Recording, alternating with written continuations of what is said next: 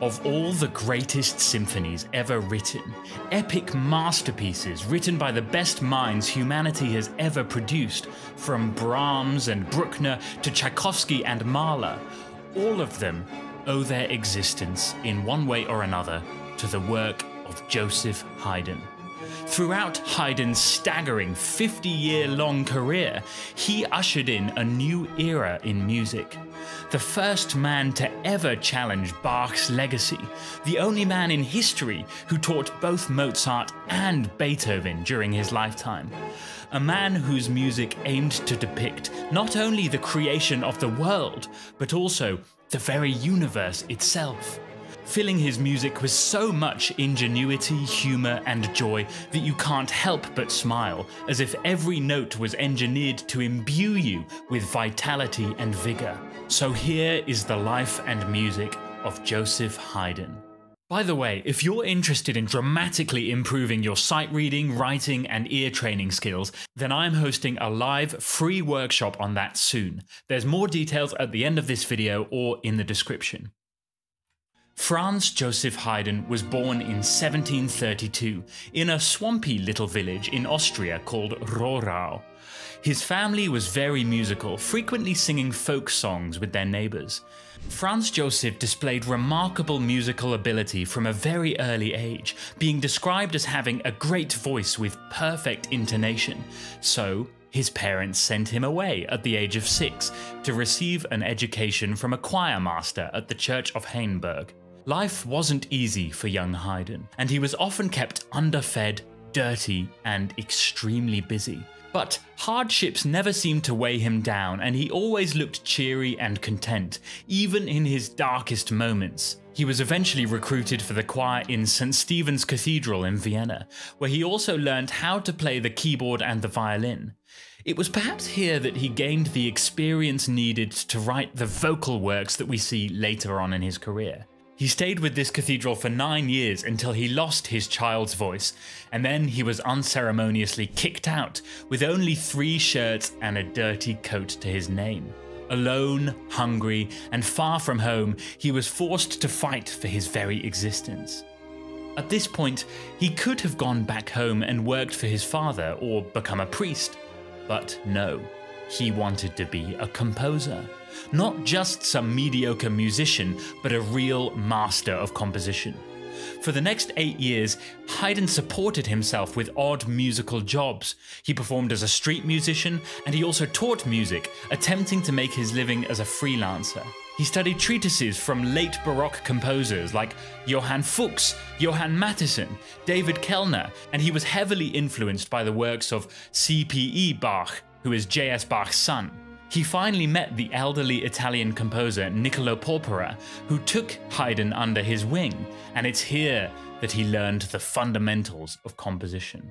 Works from Haydn's early adulthood were very much a product of their time, and unlike Mozart or Beethoven, these early works didn't find immediate success. His early style was based on Rococo music that was popular back then, and this music emphasized simplicity and elegance, but without the nuance and maturity of the later classical period, or the complexity and richness of the Baroque period that came before. That being said, Haydn did have some flashes of brilliance here.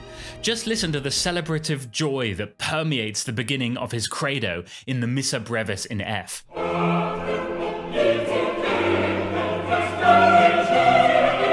And how it unexpectedly delves into somber tonality.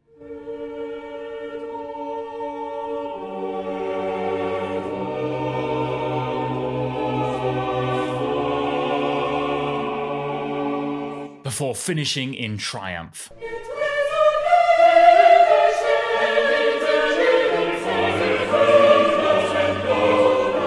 Or listen to the introduction of the Adagio of his first string quartet that reminds you of some of Beethoven's late quartets.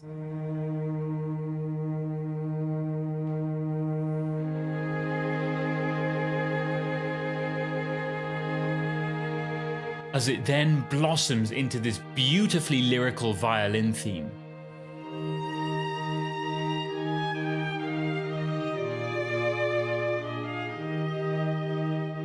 There's also his cello concerto in C major, which remains one of the greatest solo pieces ever created for this instrument.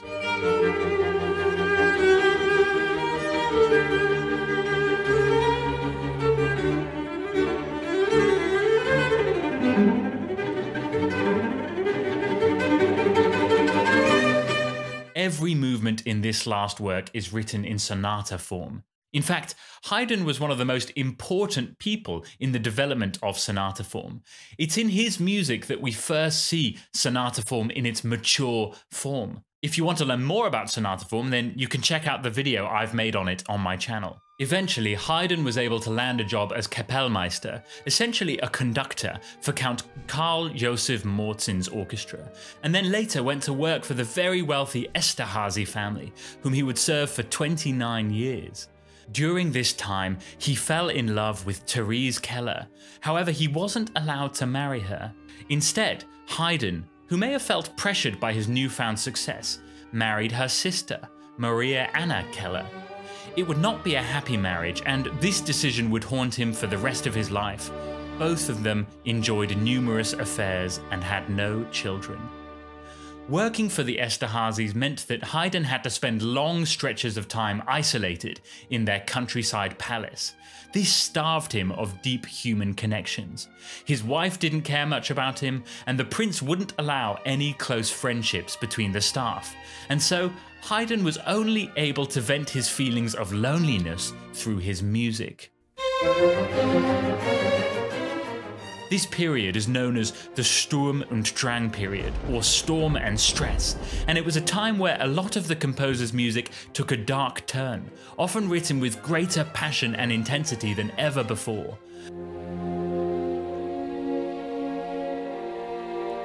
Here we feel that Haydn was at his most vulnerable. The orchestra at the Esterházy Palace didn't fare much better. Musicians had to remain at the palace for months on end, and they weren't allowed to bring their families. At one point, their stay was getting so long, they begged Haydn to intervene, and that he did. Haydn wrote his famous 45th symphony, the Farewell Symphony, almost an overt plea to his symbolic captors. It opens with a ravenous storm of minor arpeggios.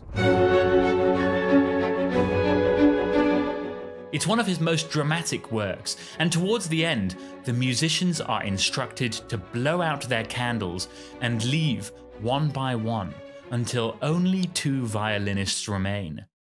It's a work of great significance, and the Count understood its meaning immediately and allowed his musicians to leave the very next day.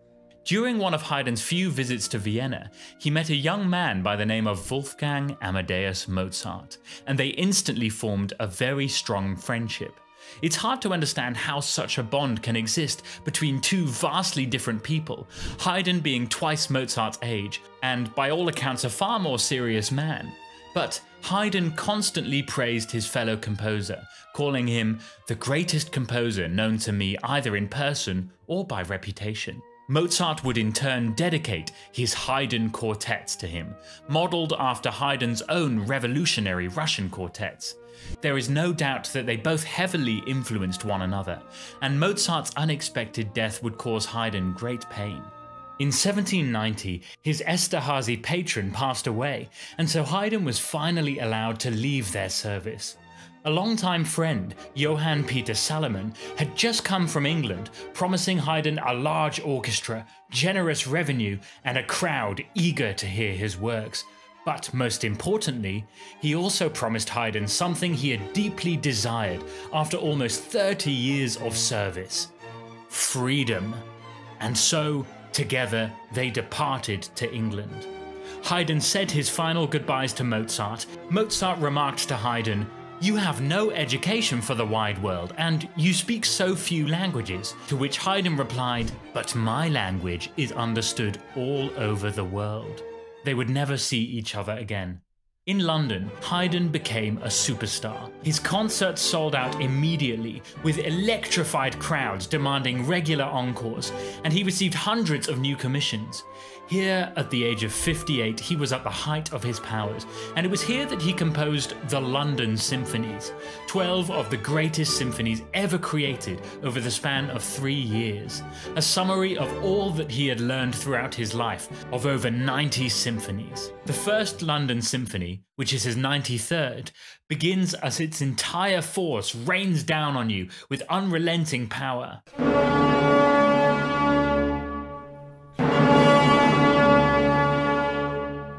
After which, slow and gracious violin notes begin to establish the piece's underlying key of D major.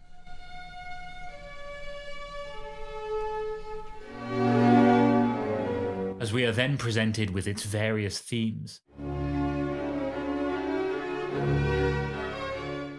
The second movement lulls you into a false sense of security as the violin lazily dances over a mellow bed of strings.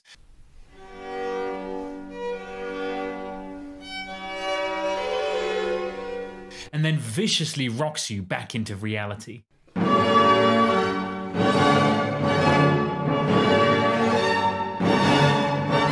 The B section's waltz-like character has this delicate rhythm, and it makes you think of Tchaikovsky.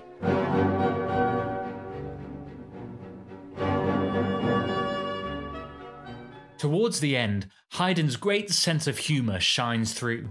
Just imagine yourself leaning back in your chair as your muscles begin to loosen one by one, and the orchestra slowly dies down, one section at a time.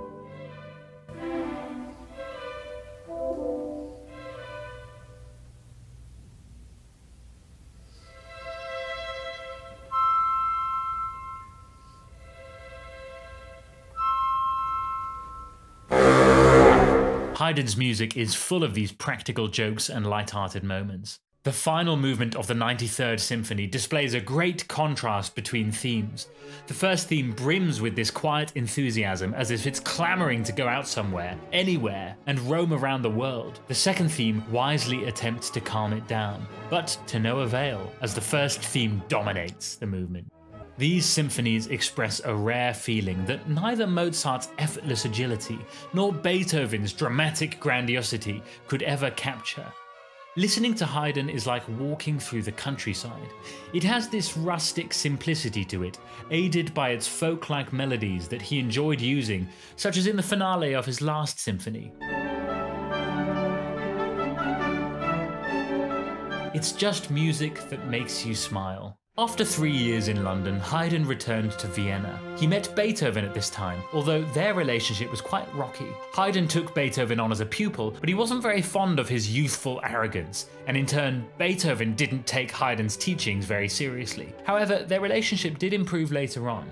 Around this time, Haydn began working on his magnum opus, inspired by Handel's oratorios. Haydn chose to portray the Bible's version of the creation of the world in an epic, massive-scale oratorio. For 2 long years, Haydn was fully absorbed by this work. This was going to be the piece he would be remembered for. He wanted to show us what he thought the world was really like. A world that, despite all our struggles, can still be a good and beautiful place. He was finally able to pour all his good spirit, energy, and love of life into one single piece to celebrate the universe.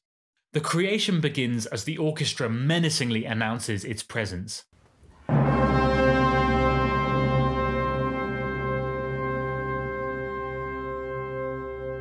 Then, a somber melody emerges with great uncertainty. Naked and alone, it attempts to grasp at any semblance of stability, as it is only presented with disjointed chords and brooding tension. Throughout the next 5 minutes, Haydn paints a bleak picture, a void of infinite proportions from which a solitary voice appears. In the beginning, God created heaven and earth, and the earth was without form. From the shroud, a muted choir slowly reveals itself. And in a moment, in a mere second, the entire universe comes into existence. Let there be light.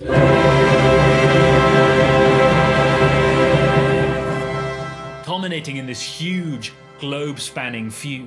In just 12 minutes, Haydn gives us a masterclass in musical tension and release. Just the overture alone is its own masterpiece, a lesson for the ages. The piece is divided into 3 parts, with the first and second parts taking place during the creation of Earth and its inhabitants. And the third part describes Adam and Eve in the Garden of Eden, and it's just filled with these little bits of musical genius and drama. It has these wonderful examples of tone painting and effects, like this moment depicting the first storms.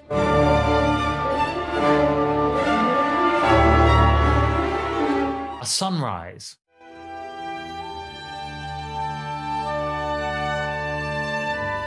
And even a lion. I highly recommend experiencing this piece for yourself. I recommend listening to Adam Fischer's version with the Austro-Hungarian Haydn Philharmonic Orchestra, and turning on the subtitles too if you want to accompany the story. By the end of this piece, Haydn was so exhausted that he was unable to sit down at the piano for several days, but it had worked. Despite most of his works being neglected in the 1800s, his Creation continued to be a staple in many German-speaking countries. In his last years, Haydn continued to write religious works, but as his body began to fail from old age, he could no longer keep on composing, having to spend the last 6 years of his life mostly confined to his home. Musical ideas would torment his mind day and night, but he could not write them down. He could barely even play the piano. It was torture. On his 76th birthday, a performance of The Creation was held, conducted by Salieri and with Beethoven and all of his friends in attendance. The concert was extraordinary. The old master was so visibly shaken that he had to be taken out. People gathered around him with tears in their eyes, shaking his hand, embracing him, and everyone knew that his days were numbered. A year later, on the 31st of May 1809, as Napoleon's troops marched through Vienna, Joseph Haydn passed away at the age of 77. His funeral was attended by people from all walks of life, and Mozart's Requiem was played. And so ended the life of Joseph Haydn, often overshadowed by Mozart and Beethoven as the lesser of the big classical 3, yet utterly essential for both of them. He was the connecting figure, a man who spent almost all of his long life dedicated to his craft. A friend to many, a devout man, the sleeping giant of music history. But if there is any quote that can define his greatness, I think this is the one. Often when contending with obstacles of every sort that interfered with my work, often when my powers both of body and mind were failing and I struggled to persevere on the course I had entered on, a secret feeling within me whispered, "There are but few contented and happy men here below. Grief and care prevail everywhere. Perhaps your labours may one day be the source from which the weary and worn, or the man burdened with affairs, may derive a few moments' rest and refreshment." What a powerful motive for pressing onwards.